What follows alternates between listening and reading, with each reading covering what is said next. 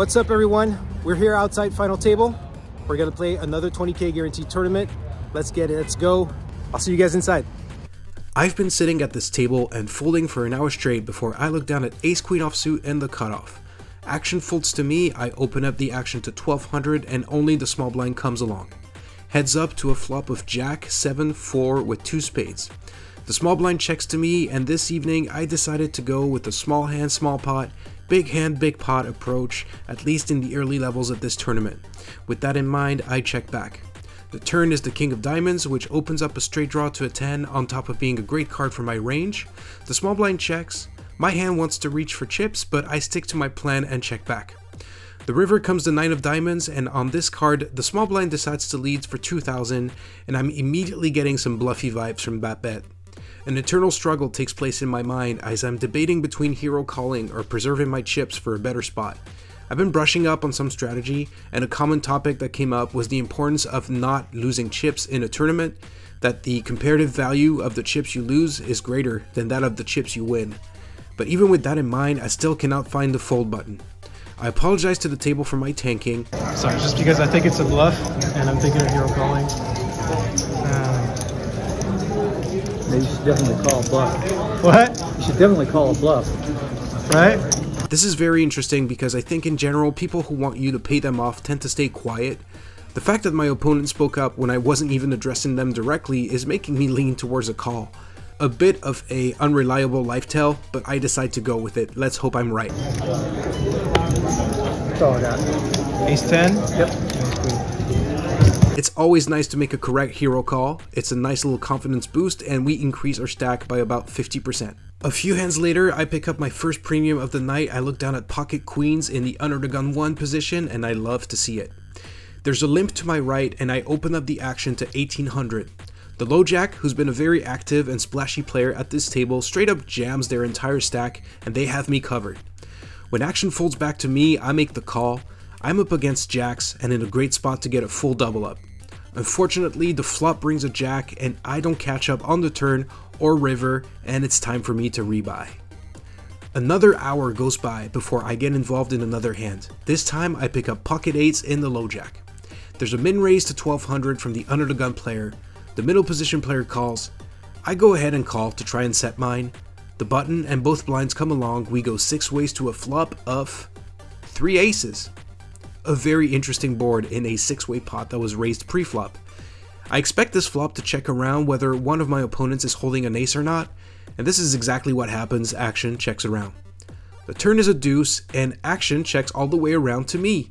With only the button to act behind me, I get the feeling that no one has an ace, and sitting here with pocket 8s, I think I can safely try to extract some value from smaller pairs and hands like king queen, king jack that my opponents are more likely to be holding. I throw out a small bet of 1500, actually the same amount I would be betting if I was holding an ace. The button folds, the small blind calls, and everybody else folds. Heads up to the river, which is the 10 of clubs, and the small blind checks to me. Not that there's an overcard to my 8s, I feel like going for more value would be too thin. I don't really see what worse hand would call me at this point, so I check back, and my pocket 8s are good. Our opponent said they had a pair as well, so I'm glad I read the situation right and was able to get a little bit of value from my hand here. Next hand, I'm in the big blind and I look down at ace queen offsuit. The under the gun player opens to 1600 and is called by the low jack and the small blind. I've been observing this table for a while now, and I noticed that players are calling raises with marginal hands just to see flops, so I have a good spot to squeeze here and I have the perfect hand to do it. I 3-bet to 6500, and one by one, all my opponents fold, and I pick up a pot of almost 10 big blinds uncontested. Unfortunately, I go completely card dead for another hour and a half. I played a couple of pots here and there that did not go my way, and here I am at the 1000, 2000 blind level, sitting on 12,000 or 6 big blinds. I'm on the low jack, I pick up ace 10 off, and when action folds to me, I happily put my stack in. I wouldn't mind a call to potentially double up, but everybody folds. Still nice to increase my stack by almost 50%, but I'm going to need to double up soon. A few minutes later, I pick up pocket 10s in the hijack. Everyone folds to me, and with 9 big blinds in my stack, this is an easy all-in. Action folds around to the small blind, who tanks for about 30 seconds before finally making the call. The big blind gets out of the way, and we go heads up to a showdown against King Jack. The flop gives my opponent a jack. The turn gives me a flush draw. Let's go. We need a 10 or club on the river. It's a queen of hearts, and we are busto. I'm out of the tournament, but the night is still young, so I sit down at a 1-2 table with a stack of 400. Let's run it up. Sadly, I am still running completely card dead at an extremely active table. There is a $5 straddle almost every hand. There's even been a couple of $10 straddles, and we're also doing a $5 or $10 bomb pot every orbit. So just by opening a couple of hands and doing a lot of folding, my stack is already down to $300. After about an hour and a half of folding, I finally pick up pocket queens in the under the gun position. I open up the action to 15, the player to my left calls, the low jack calls, and then the action player in the hijack makes it 50 to go, and I am licking my chops. I just saw this player 3-barrel bluff with ace high and reload. He seems to be tilting a little bit. The problem I have is my stack size here, because with 2 players left to act behind me, I'm 100% going to 3-bet, but to what amount? Any substantial raise I make is going to basically commit me to this hand, so even though it's a bit on the larger size, I just go ahead and shove for 300 total. This should achieve the result I'm looking for, which is to get the 2 other players out of the hand and go heads up against the action player. The plan almost works as the 2 players to my left fold, but sadly the action player finds a fold as well. Still, nice to pick up $80 without having to see a flop. I kid you not, another hour and a half goes by before I pick up a playable hand. This time it's pocket jacks in the under the gun position with the $5 straddle on. Action is on the under the gun 1 player and they make the call, so do the cutoff, button, and big blind. I go ahead and raise to $30. The under the gun 1 player calls, the cutoff calls, the button calls, and the big blind calls. 5 ways to the flop, and I'm holding pocket jacks. There's no way this can go wrong, right? The flop comes ace, 6-2, rainbow, because why wouldn't it? Surprisingly, action checks around. The turn is a 5 and the big blind checks to me. I honestly do not know what to do in this spot. I have showdown value, and if I can dodge a king or a queen on the river, I'll most likely take down the pot, but checking again in this spot just feels so weak. I think I may be a little bit tilted from being card dead and or whiffing flops all night long, so I decide to take a stab here for 60 bucks. I immediately regret my decision when the player to my left snap calls.